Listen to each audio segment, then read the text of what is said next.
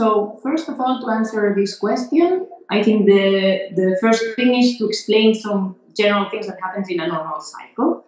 So what happens in a normal cycle? At the beginning of our cycle, we have follicles available to grow, but we don't have hormones to make all of them grow. That's the reason why we ovulate just one egg, okay? And during this growth of this follicle that is going to produce this maturation in the egg, this follicle is going to produce estrogens as well. And this estrogen, these hormones, are going to make the endometrial lining grow, okay? After the ovulation, what happens? In our ovary, we have the corpus luteum, that is like a scar that stays there after the ovulation, that is going to start producing progesterone. So we will have estrogens, but a lot of progesterone also, okay?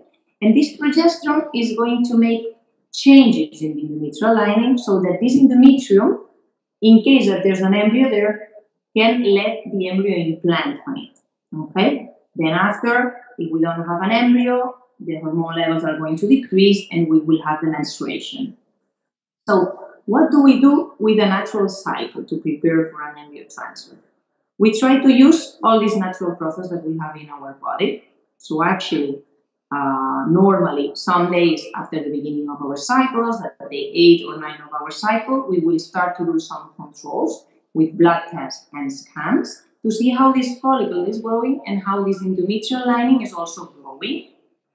After that, we normally do what's called the modified natural cycle, which means we trigger the ovulation with a medication so that we know exactly when you're ovulating. Because in that sense, it's very important to have the endometrium totally synchronized with the embryo that we are going to transfer. And how we do that? We do it with this medication that triggers the ovulation so that we know exactly when you're ovulating. So what we are using is actually all these hormones that are created naturally and that make the endometrium lining grow and that make this endometrium be perfect for implantation. And also we use this corpus luteum, this scar that is in the ovary after the ovulation, that produces all this estrogen and this progesterone in a natural way.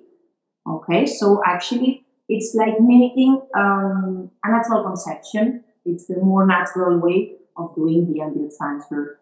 And in this sense, also the bad part, of course, is that it's not so flexible as a medicated cycle, because in a medicated cycle, we control the cycle and we can decide when to do the embryo transfer. With a natural cycle, our body is the boss.